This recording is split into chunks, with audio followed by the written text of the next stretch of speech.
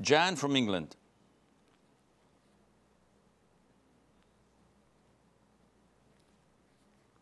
Jan? Assalamu alaikum, Shaykh. Alaikum salam.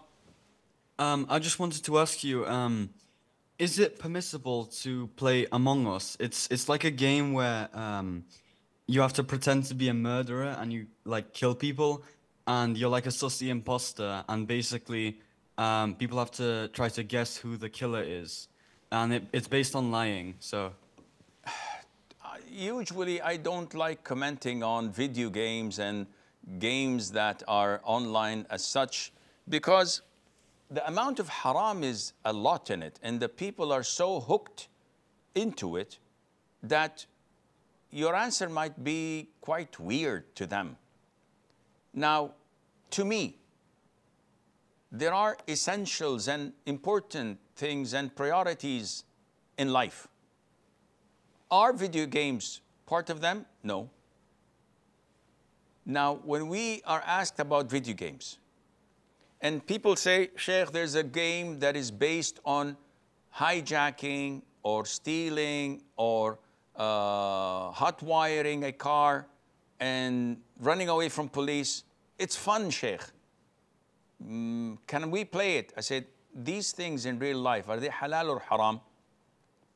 It's haram.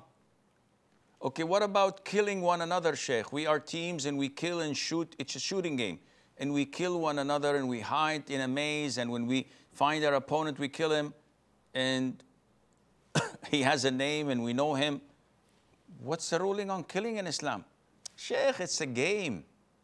So if there's a game based on rape and you can keep on raping people, is that fun? It's a game. No. Haram in real life is haram also in virtual life, because this is how you're brainwashed. This is how you're set. Why do we say Allahu Akbar more than 300 times a day? Why do you say praise be to Allah? Why do you say glorified is Allah Azza wa Jal? This is heart washing, not brainwashing, because it elevates you and gets you closer to Allah. The opposite is the same.